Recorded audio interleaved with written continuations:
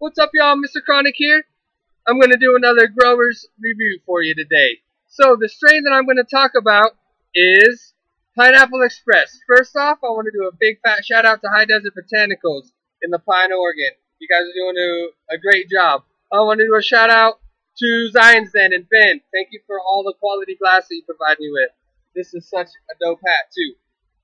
Now, back to Pineapple Express. Y'all are probably wondering, how come Mr. Chronic wants to give all this information out about growing Pineapple Express?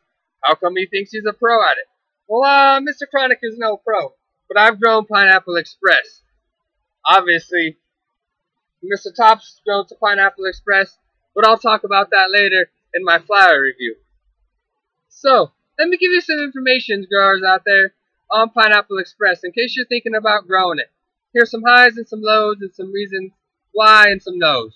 Alright, so Pineapple Express's genetics from the clone-only strain, which is what Mr. Top grew, is believed to be Trainwreck and times Hawaiian. Now, many seed banks have Pineapple Express, feminized and non-feminized. Most places that have it feminized use a White Widow to feminize it with. G13 has seeds that finish in 56 days, they claim, and grow, I quote, awesome, unheard of quality, great yields, fast flowering, highly resinous, potent mentally and physically, incredible taste, and they can get them feminized. Now, I agree with them. It is some very, very quality, highly resinous buds. And I think that it grows best outdoors. The reasons why, because the parents are Hawaiian and Trainwreck, both bred to be outdoors. The flowering time is medium depending on the phenotype you get. 56 to 67 days is what it's going to take you. Grows great outdoors, finishes in October.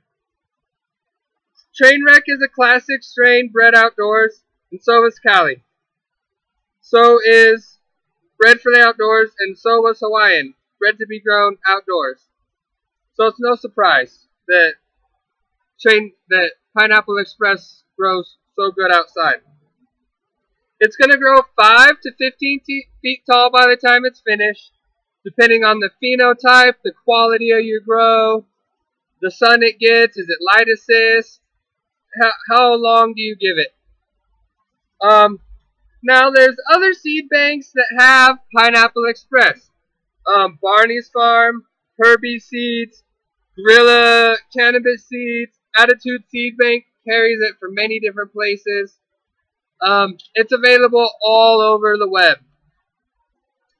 In Bend, Oregon, you can get Pineapple Express at the local dispensaries, and that is actually believed to be the clone-only strain.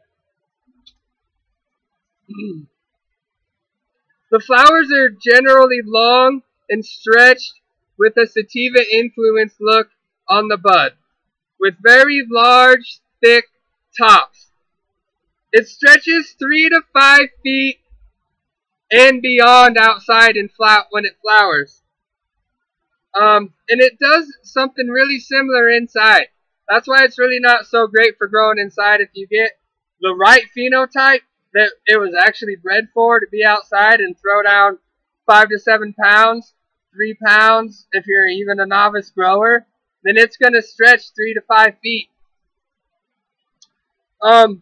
If you have a limited ceiling height inside, once again, that's going to limit you. If your greenhouse is too short, that's going to limit you. It's a very surprisingly strong, durable strain. Well, that's really not surprising. So it can go straight outside. In a greenhouse, it thrives. It's definitely different than the way the Indica and the Kush strains grow, very short and very stubby. The effects of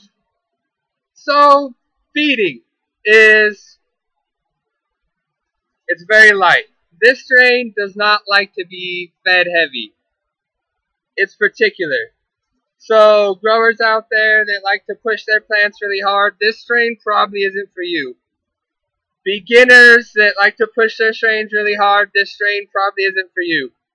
But if you're a long-term grower and you know that just because a plant doesn't take a lot of nutrients, it doesn't mean that your yield isn't going to be big, then this strain is just for you. The three phenotypes that I've personally seen grown have all not taken nutrients very well.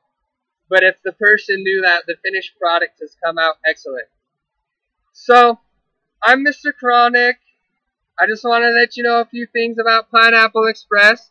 One other thing is that it's pretty durable against mold and mildew and pests. The train wreck influence is pretty awesome. It's not airy like you would think. The buds grow real nice and full. I actually have a sample bud. This is from last year, and this is the very bottom of Mr. Top's bag. So that's not the biggest nug. So I can tell you a little bit about the smell and stuff of the finished product. It's pretty sweet. Tends to smell of apple and mangoes with, of course, a pineapple, pine, and often cedar finish. The nugs are typically very large and not super fat, but very, very thick. The high and the effects were super uplifting and euphoric. It sparked a bunch of creativity and energy. Got things done, and I was able to be baked while I did it. It's great sativa high with a little bit of relaxing in the eyes and the body and the mind, but not too hard. So, I'm Mr. Chronic. That's Pineapple Express strain information. Remember, got no chronic, get some.